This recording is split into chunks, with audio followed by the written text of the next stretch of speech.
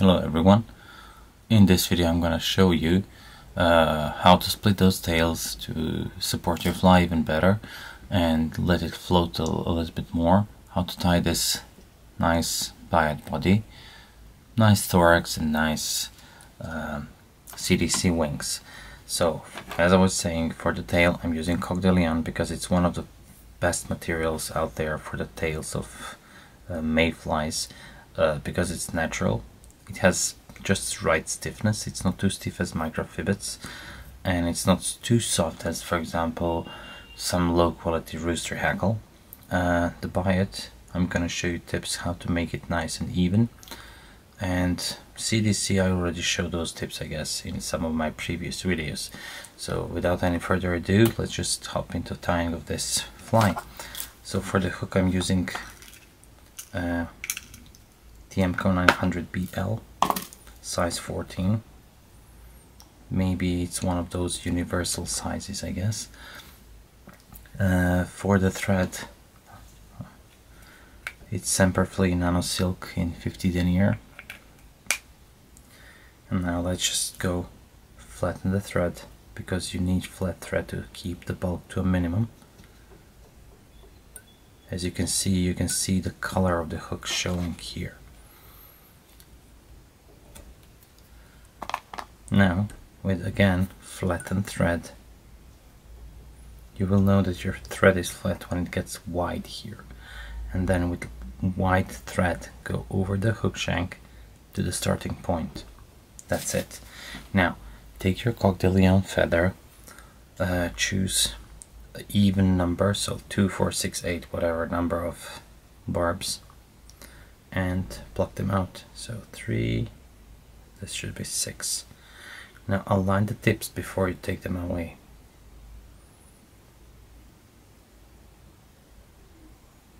So after you align the tips, that should be it. Just pull the feather. That's it. Now about thread control. First you need to measure the size of the tail, whether you want it hook length or body length, whatever. It's up to you. I'm using those speckles to tell me where to transfer. So it's like this. Now counterspin the bobbin, so when you lift up, release the pressure, the thread is going into your fingers.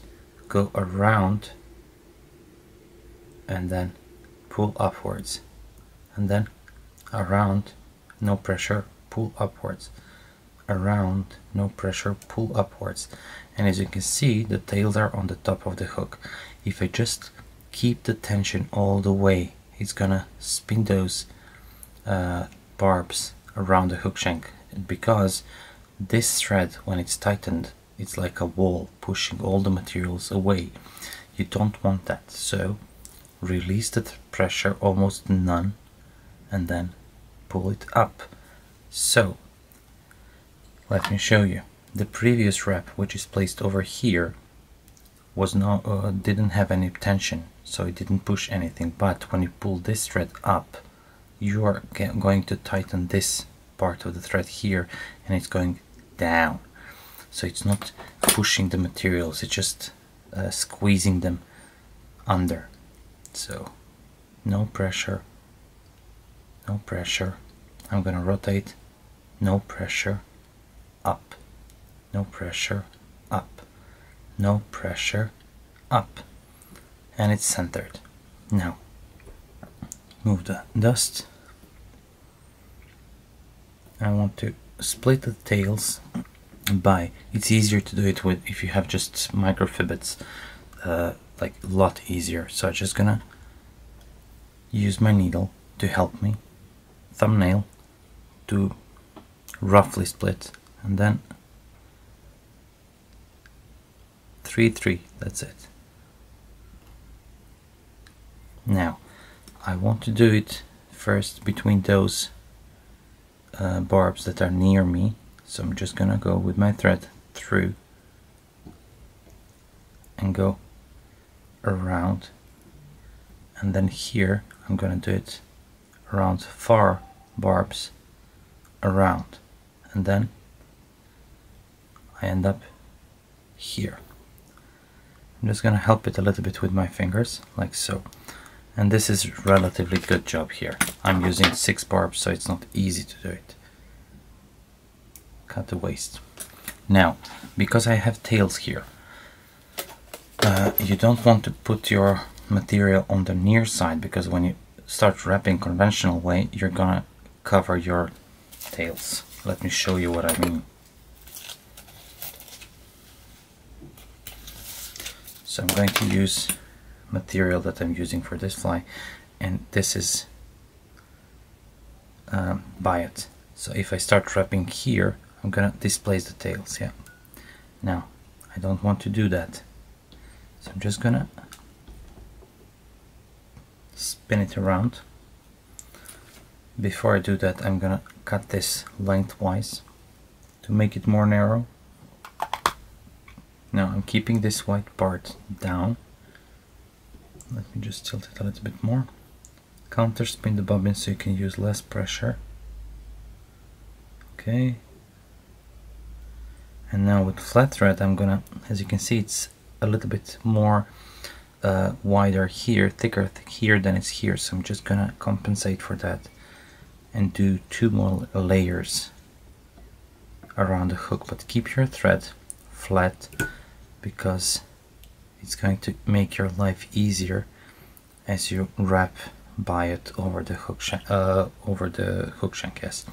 So I'm gonna use super glue to secure everything, and I'm using gel because gel is going to give me some more time to work with this. Just gonna, you don't have to distribute it perfectly, because I'm going to show you in a second.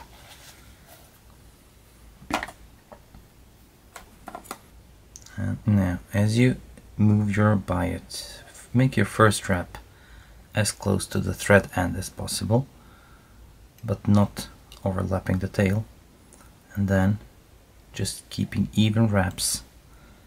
Wrap it around hook shank, and as you wrap, the Biot is going to push. You can't see it very well because I removed excess, but like you can see it in the corner here, that Biot is pushing the glue away from it. Now I'm gonna catch it with just 1 wrap over here and 1 in front, or 2, and then I'm gonna cut this as close as possible and cover it with a thread. That's it. Your finished Mayfly body. Okay, that's it. Keep this flat. It's nicely split in V. That's all you need. Now let's talk about CdC. CdC is one usually have curve, so you want to utilize these curves like so. Keep them away so you get yourself split wing without even splitting it. It's not going to be a real split wing, but it's going to increase the surface tension. So by just using 2 feathers, you're going to use more surface tension. Now, as you can see, I'm just using my nail to catch the eye and see if this is right or not. Now, if it is, keep the angle you want. I want this angle. I'm gonna do it with the dubbing later on, but for now I'm gonna keep it like so. Transfer my hands, spin the bobbin counterclockwise, go 1 thread wrap, 2 thread wraps, same as elk hair. Push your index finger towards yourself and then pull up, pull up, pull up, and then go in front and do some locking wraps. After you do locking wraps, cut the excess of the CdC as close as possible, and then with flat thread cover those butt ends.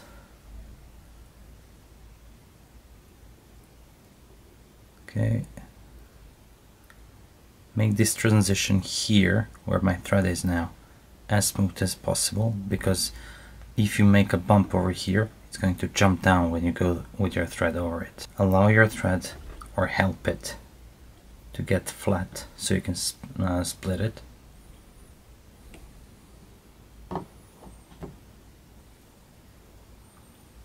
If you just let your bobbin hang, it's gonna tell you which direction you should spin it to make it faster. That's it. Now take some dubbing or CdC or whatever you want for your legs here. Make it relatively long, like so. Insert it in your thread.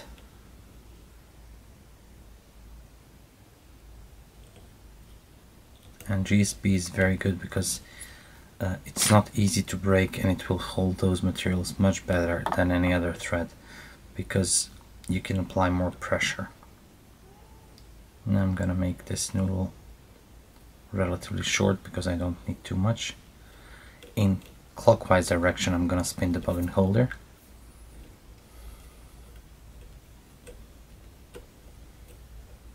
Spin the thread a little bit more, get this nice dubbing noodle. Now in touching wraps, so here I'm gonna lift the wings up with a couple of turns. Okay, now I can see those legs.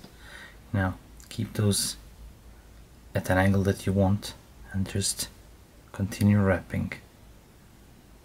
Continue wrapping and continue wrapping until you reach the place where you want your head to be. I want to remove, okay. Now move away all those hairs that are going to stick out where they don't belong. Make a couple of wraps and then with flat thread do a whip finish knot. And use those touching wraps as you do the whip finish knot. Don't overlap, don't go wrap over the wrap. Just use wraps next to each other and pull backwards. Now to cut the GSP, you can try to cut it like this, but it's much easier if you do it with your non-serrated blade. Just press, pull the pressure, tension on this thread, on your thread, and then just edge of the blade against the thread, and it will cut it so you won't be able to see any tag end outside. Okay, so this is finished fly. As I said, splitting the tails, that will support your fly even better because of the increased surface tension again. Increased surface tension with your CdC or here. A little bit of legs out of thorax and nice tapered Biot body. So guys, I hope you liked this video. If you liked it, please give it a like, subscribe, and see you next time.